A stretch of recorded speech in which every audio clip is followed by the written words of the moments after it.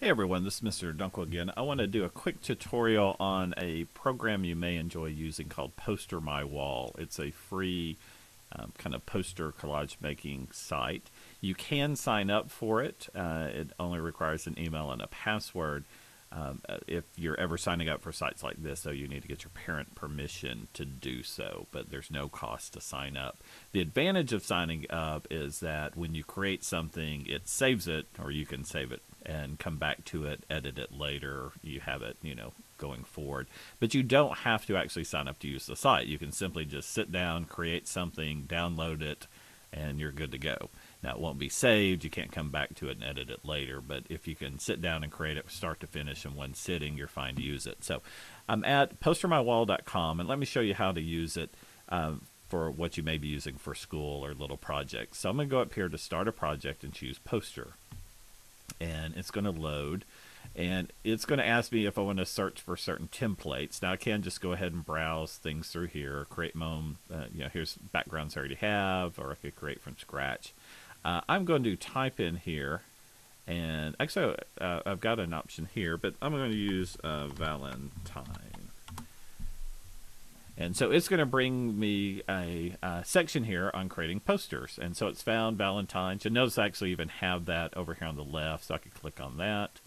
And now I have a whole bunch of different Valentine's type posters. So we have a dance coming up on the 13th, a Student Council Valentine's Dance. So let's pretend I'm going to make something for that. So I'm just going to choose this one right here and choose Create. And it's going to go ahead and create the basics of my program. So I have different elements, and when I click on the different elements, I can change things. So for instance, instead of happy, perhaps I want to say MJHS Valentine's Dance. So I'm going to click on happy, and over here on the right, I've got a little text box. I'm going to take happy out, and I'm going to put MJHS.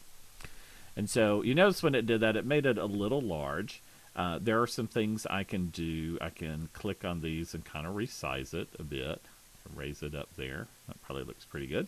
And if I wanted to, I could come down and change it from straight text to curved text. Though I think I'm going to leave it straight for what I have. Then I'm going to come down here and click on day. And I'm going to change day to dance. And so there we have dance. I might make it just a tad bigger and drag it right between those arrows. So I already have that going on. Now you'll notice I have some pictures over here. And if I click on the picture, I have some options. I can replace the photo.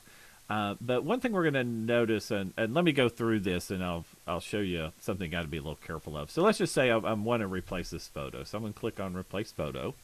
And I haven't uploaded any yet, so I don't have anything here.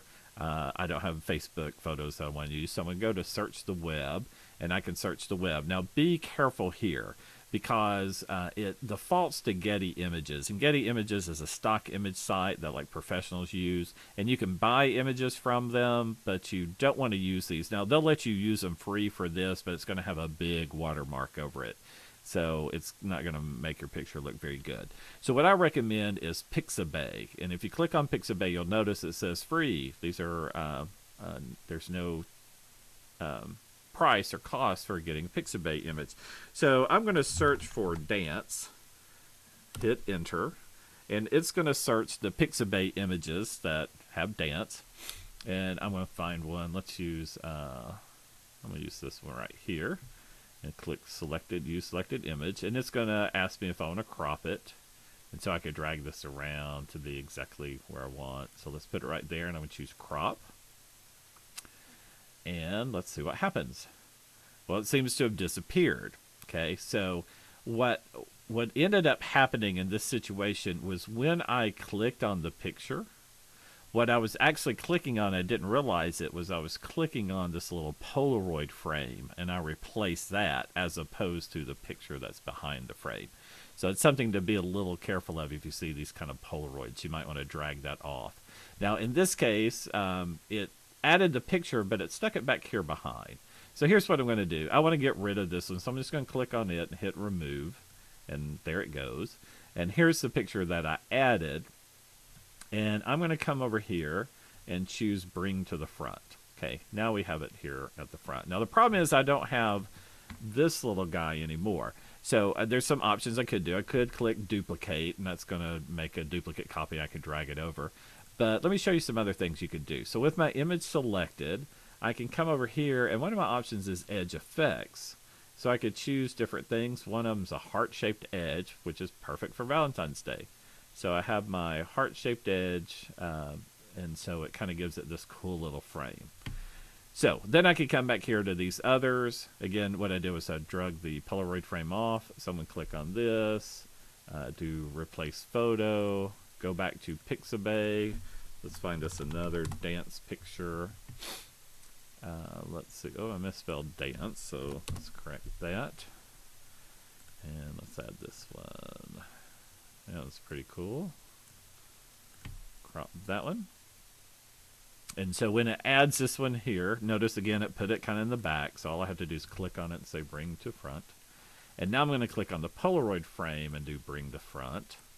And now I can just put that right over the top, and it looks just like we had it before.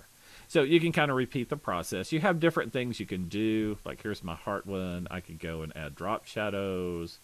I could add a glow around it, so now it's got a little light glow. You can add borders. All sorts of different things you can do. You can even change the color of the glow if you wanted the glow to be more of a red glow. See how it does that there. So once you get everything the way you like it, over on the left you do have some other options. Right now we've been just replacing what was already here, but on the left I could add more text to it, fancy text. I could add my own clip art. I could add more pictures, all sorts of things there. You also have your undo button here on the left. Now if you were logged into your account, you could save things and come back to it. But for what we're doing today, you just make something and save it or download it. So when you're ready, you're going to come over here to download. And when you click download, you're going to see you got options. You can buy it and you can buy it. What we're going to do is free because we don't want to spend money. So we click download, and it's going to ask us where we want to save it. I'm just going to save it to the desktop. You'll want to save it to your personal directory. And so I'm just going to click save. And it has saved it to my desktop. So if I go to my desktop now and look for it, I should have a Poster My Wall file. And let's see, here it is, Poster My Wall. And when I open it, here it is. And since I didn't use any pictures from Getty Images, the only watermark I have is this very small one that says Poster My Wall. If I'd used some images from Getty Images, I'd have a Getty Images watermark, and that doesn't look good. So in just a matter of seconds, I created something really cool that I could use in presentations. I could use on posters that I'm making, or just for general information. That I need to put something around the school. So that's all you have to do to use Poster My Wall. Highly recommend it. We use it in social studies quite a bit. And it's a really, really, really cool program. As always, if you have any questions, don't be afraid to ask.